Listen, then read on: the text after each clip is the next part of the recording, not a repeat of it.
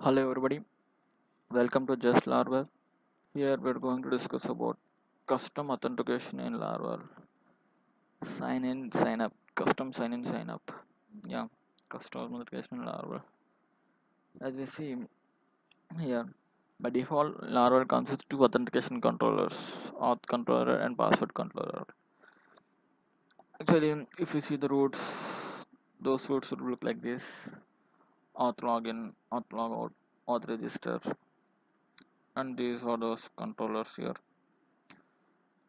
Actually, if you want to log in, you have to type the URL, website URL, then auth slash login slash logout slash register. This don't seems pretty good here. You have to do something like this. Actually, what we're going to do is we are actually something like, let's see the demo here. It will be something like this, a model. We're going to use a W3 CSS model here. When we click this button, it will appear this functionality, sign in and sign up functionality. This is the form. You can use the username, password, email, sign in functionality. This is the form.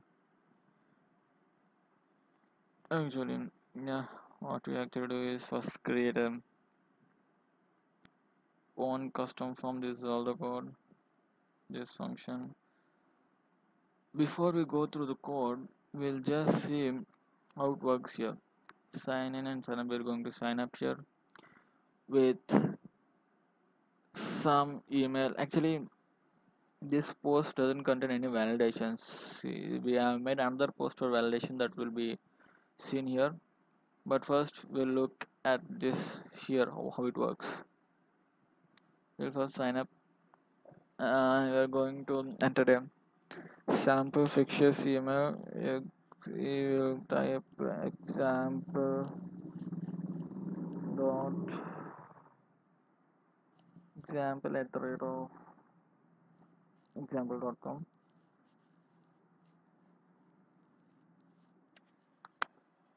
We'll give some username as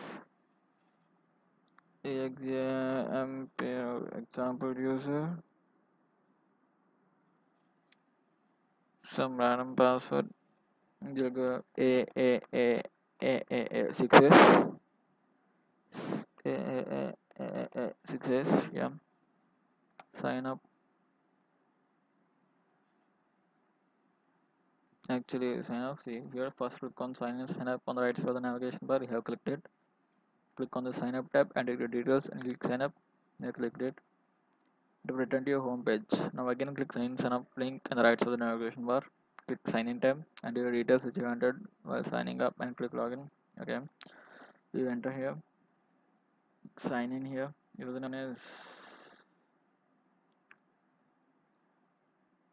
Username what we are given is exa example user. Yeah, this is the one. Password we are given is 6s.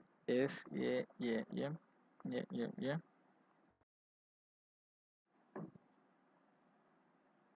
See this. Welcome example user logout. This is how the functionality will work. Something. If you log out, it will again return to the home page. Actually, here we don't have any authentication, so we can give this. We can sign up like this. We can give any username 123 star star percentage. You can give special characters. Password can be at any length. Then 4 years here. Then 4 years here. You need to sign up. You need to sign up with this without validation. So we have done a new demo with validation here.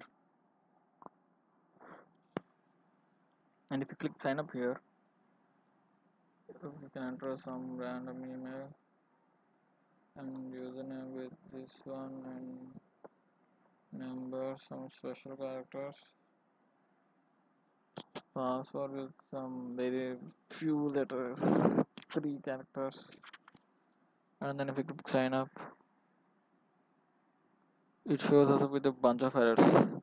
The email must be a valid email address. The name may contain only letters and numbers. The password must be at least 6 characters. The password confirmation does not match. These are the values I made. You can make any validation which you wish.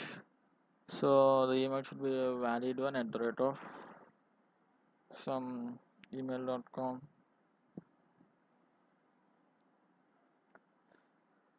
It should contain only letters and numbers. So what we give is exa MBL example user 2 cannot example user 2, yeah, you can add numbers. Password will have 6-letter password. 1 2 3 4 5 6 all yes. 1 2 3 4 5 6 all yes. Now we'll sign up. Remember here the username is example 2. Click sign up button.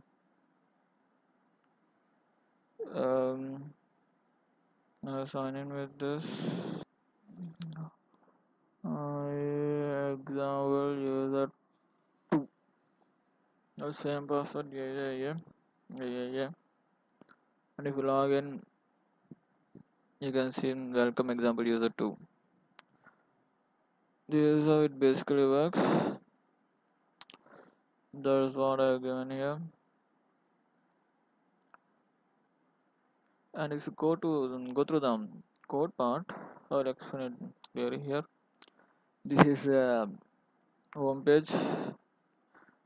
Here we'll have 3 links, menu links, as you see here. Home. Actually, I changed this. You can have this by using 1000.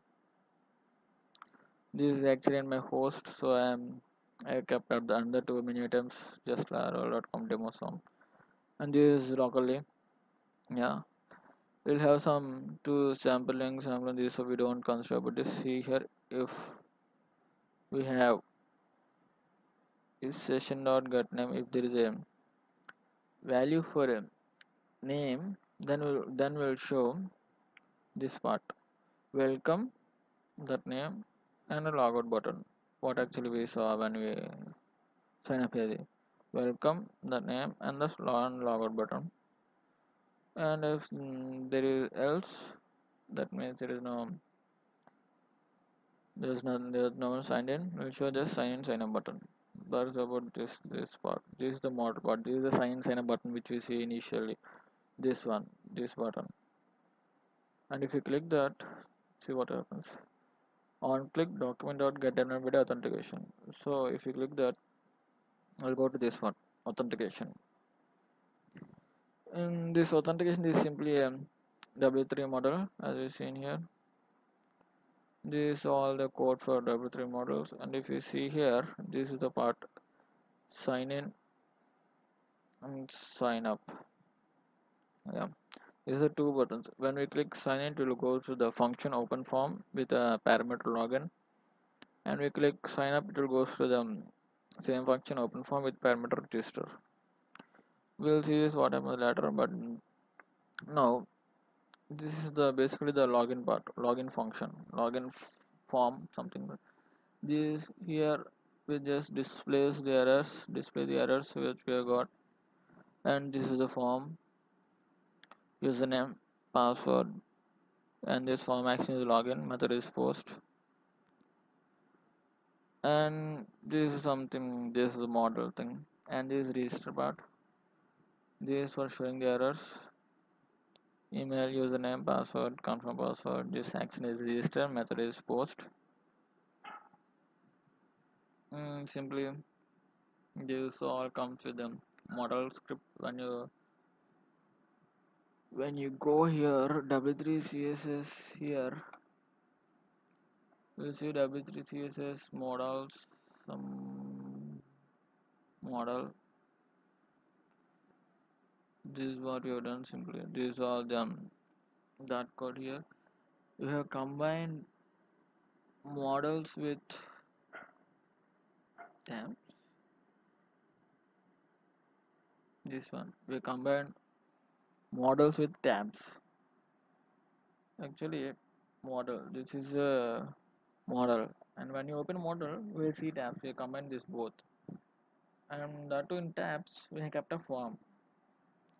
This is the model, and this is the tabs, and this is form. We combine three of these models, tabs and forms with W3 CSS. And if you go to the controller part, as you see, if when we click login, it the function right here is action is login.